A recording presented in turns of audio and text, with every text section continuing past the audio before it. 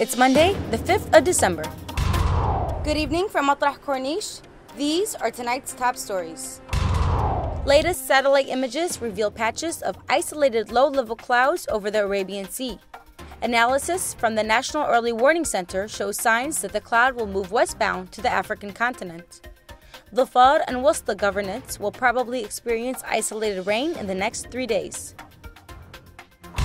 A fire at a luxury hotel in the Pakistani city of Karachi killed at least 11 people on Monday and injuring dozens. Some hotel guests were seen using a chain of bed sheets to climb down from windows. The cause of the fire is still not clear.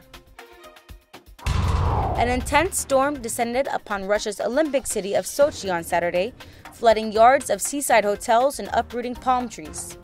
Russian media said the speed of the wind exceeded 30 meters per second, damaging roofs and electrical lines. For more information, follow us on Facebook.